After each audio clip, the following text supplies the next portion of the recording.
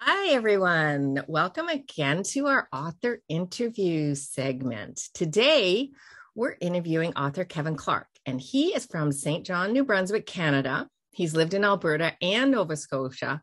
And here's the kicker. He's now retired and living in southern Spain. Well, isn't that just a nice dream? He has 4 children and a granddaughter in his blended family. He has traveled extensively throughout North America and Europe and is partial to warm weather, as I think many of us are. He's having spent many years working outside in the harsh Alberta winters. And yes, they are harsh. I've been there. Kevin prefers his new life on foot rather than by car, and spending time with his wife and their young dog, socializing with friends. I'm assuming that's human friends, but could be dog friends too, and spending time on the beach. He recently formed a locals writer group with his friend Mark Bertrand, and Mark has also been interviewed on this show, and is in the arduous process of learning to speak Spanish. A collection of stories from his time as a rental property owner are contained in his memoir, So You Want to Be a Landlord, I love the Canadian piece in there. This is on Amazon, so please go ahead and buy it, read it, and leave a review. He's in the editing process of his next novel, tentatively titled A Shaken Raven, which he hopes to complete in 2023. And of course, when that's done, we'll be back talking to Kevin about that book and whether he kept the title or not. So Kevin never once in his life thought he'd be a writer.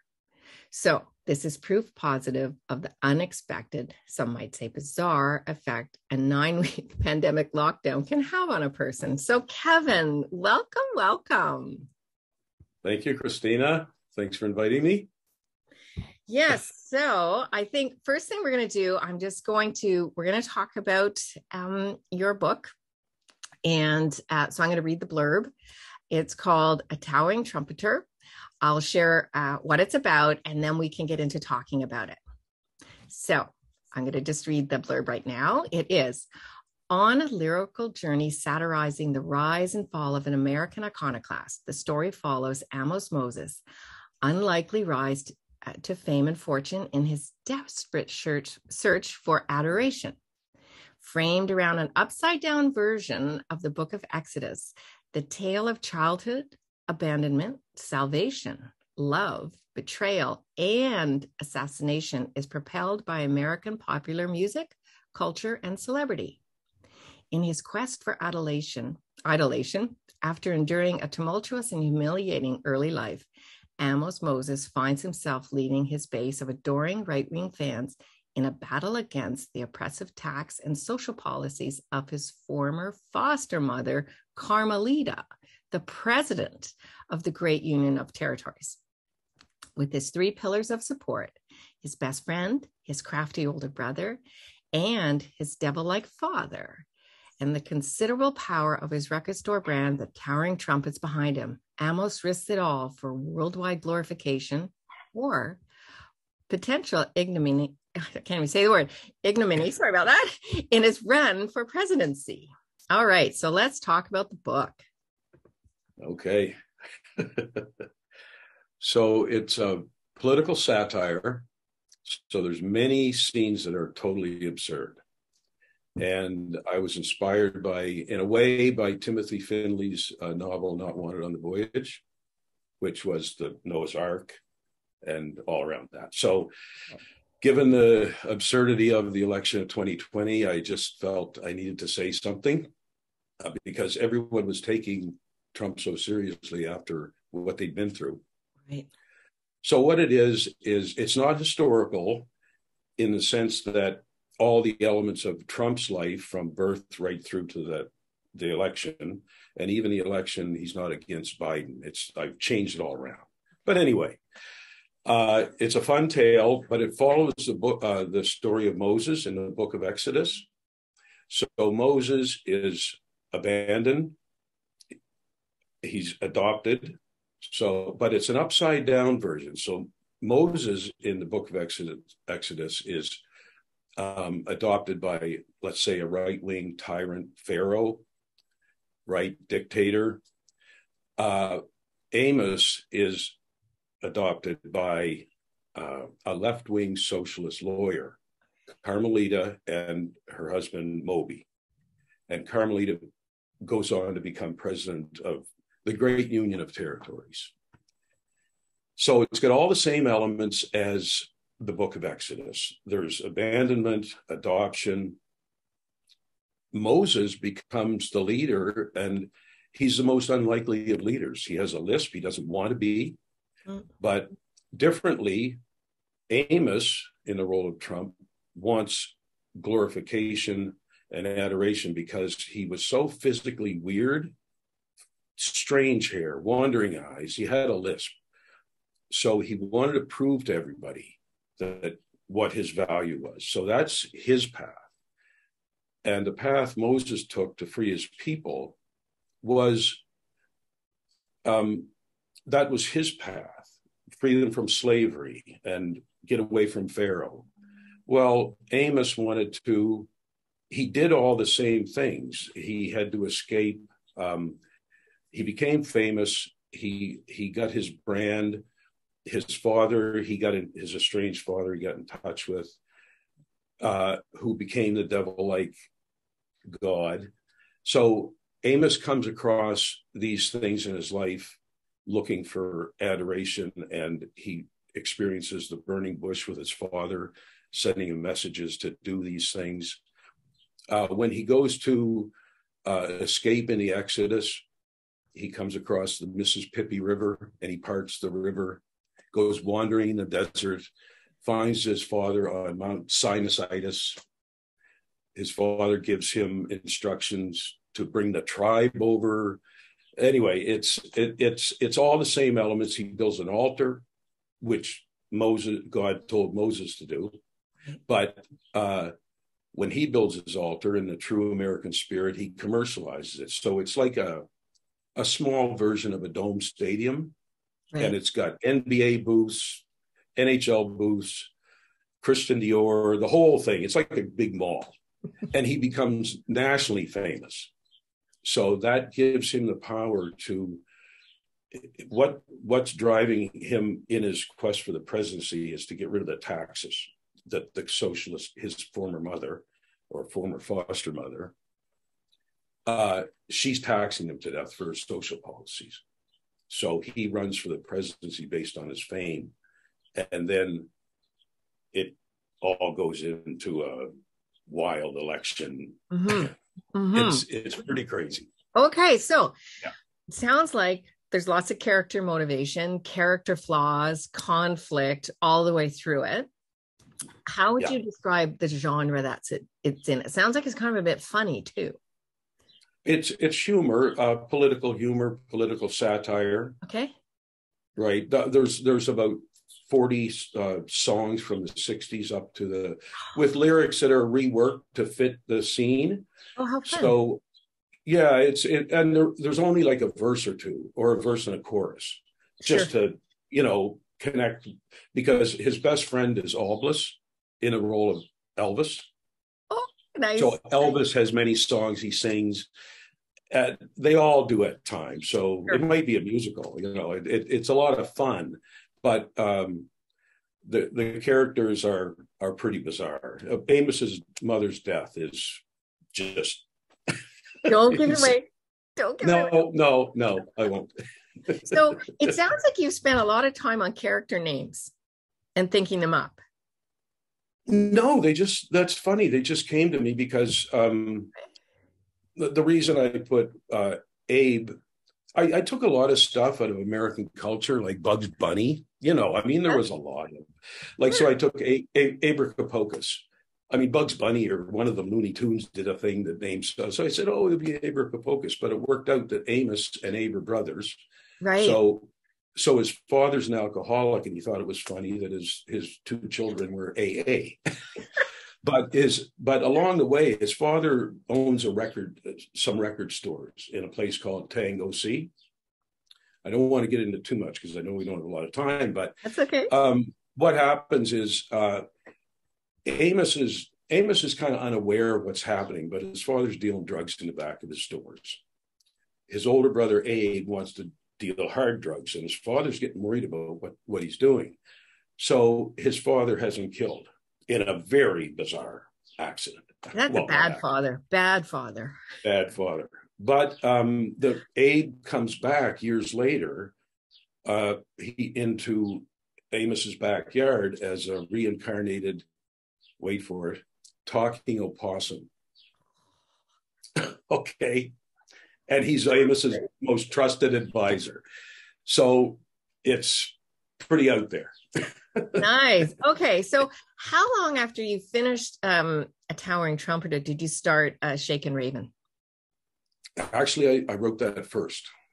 I actually wrote the Raven in the lockdown. Oh, okay. So it took two and a half months. Yeah. And then what happened was the election, and Trump, it started getting so bizarre that he looked like he was going to win. I said, I got to write something about this. It's just, well, it's super timely. It's, it's a super timely story that, okay. So then the Shaken Raven and A Towering Trumpeter are not related stories. They're both standalone. Yeah. Okay.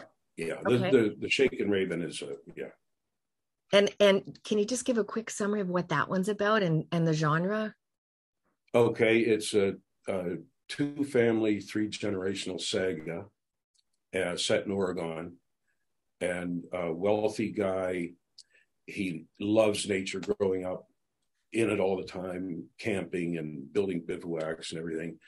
And when he grows up and takes over the family business, which is forestry and fishing, he gets misdirected and starts decimating the forests and the oceans. Oh. Gets in a dispute with a Tlingit from southern Alaska, a Tlingit woodcarver. She builds him a totem pole. He shortchanges her. Then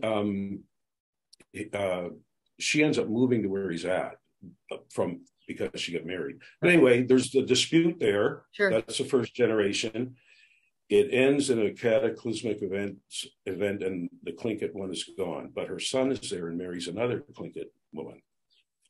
And the dispute is, starts again between this guy, Paul, the protagonist, and this other one. So that dispute goes along, and Paul is starting to change a little bit. Right. And then there's a big event. So it's 3 books, really. The first one, the first conflict. Second book with the daughter-in-law. The third one, I don't want to reveal it, but it blows it all apart. Sure. So it sounds like a totally different genre. Oh yeah. It's a drama. I don't even know what you call it. Like I'm new to this, so I'm not sure. It's a real. It's an environmental statement in a way. Right. Okay. Like, I mean, I'm writing something. I wrote. I mean, the memoir was just fun, but there are some things to say in there about that whole situation. Sure. And the Trumpeter, I had something to say, and the Raven one, there's a message about the environment, the way people behave, but it comes down to a personal, a social issue more than the environment. Right. Yeah. Well, good on you on doing different genres, because it's hard to do that and stay in voice. And so I'm interested to read the different ones and see what happens to your author voice on a serious book and a more humorous book. Well, it's in Fictionary now, so I'm going to start that probably in a couple of weeks to run it through the editing. Nice. Perfect. Yeah. So let's talk about Fictionary just a little bit. So you're a storyteller, editor. You've done your book in there. I'd love to know, what was the most significant change you made to your novel because of storyteller advice? Okay. POV, which I've never heard of before. It was an epiphany, really. It was like, because I tried to stay too true to the biblical story, with, even though it was upside down. Amos was following the same trajectory as Moses. Yeah. But Moses' goal was to free his people. But I realized Trump's goal was never to free anybody. He wanted adoration. So I changed a lot because he had a new goal. Okay. So but a third of the way through Fictionary, it was so hard not being new to it. It was really difficult, but I saw it getting better and better. Nice. And one night I thought, it's like a flower that you don't know what it is, opening up. Oh, that's what it's supposed to be. You look inside and you go, there it is. So it did that. It was unbelievable to me. The Yeah. other thing was, the other thing was the just the characters. I guess I'm sorry, just going to look at my notes. That's okay. Yeah, right. You did a thing on one of your tutorials, the Born Identity. I looked at it and said, I'm like the third born identity in this book. I'm third born in the family. So I write like no conflict, no, right? There were multiple opportunities for conflict in this story. And I just kind of made them go away, you know? So I went back in there and got people fighting. Yeah, it really brought that out. It's and that's great to hear, because often I don't like conflict at all in my real life, but I love it in a book. Yeah. So, and I think when people first start writing too, there is a tendency to kind of dampen down the conflict, because you think, oh, yeah, but that's what really people are reading for. And so it's got to be there. So that's I know I do. And I just thought, I'm putting my voice in there, but that's not what people want to hear. And they don't have to be fist fights and really bad, but they need to be some tension and conflict. So that helped a lot. Terrific. I'd love to hear that, of course, because Fictionary is there to help people learn how to write and how to edit and how to make their story better. So it's always fabulous. Now I'm really happy I'll look forward to the Raven book with the editing, because I know what it can do for a story. Nice. Yeah. And that too is lovely to hear. So, it's kind of interesting because it's different because you wrote Raven first and then the Trumpeter. And so now you're a book that you wrote quite a while ago, you're pulling in and using everything you learned to edit the second novel to go back and do the first. So that's an unusual circumstance that most authors I'm talking to have done one and then they go to the next. Well, Trumpeter was topical. It was topical. It was hot at the time. And I didn't realize how long it would be to edit and the whole thing. So I finally have it out, but it's still topical because he's not going away. No, and it's editing is hard. It just is. There's no way around it. It's a very hard task to do, and we all have to do it. But yeah. So after you finished, what was the first thing you did after your final export in Storyteller? Well, when I brought it over back into Word, it was just a little bit of formatting, but not much. But I sent it to 4 beta readers on a service that's online. And they sit around the table and take turns reading chapters to each other. So when I got that back, it was really positive, because Fictionary made it cohesive. It was in almost like it was in parts, like the chapters, they didn't quite flow.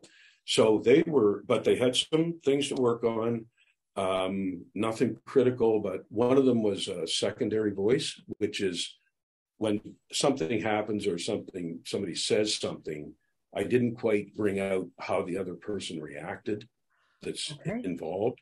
Yeah. And I cut scenes off short, like I just finished them. They needed a little bit of filling in. So I did that. I went, took it to Microsoft Word and did the spell check and the grammar and the punctuation. After that, I did the line and copy edits.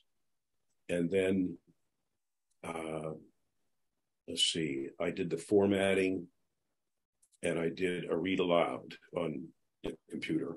Good for you. So then I printed it off and did my final markup. Yeah. Year and a half working on this, and there's like an error or two every page. I know. Like a comma but anyway, so that's kind of what happened out of that. So, terrific. So now that you've got these books, do you have a third book?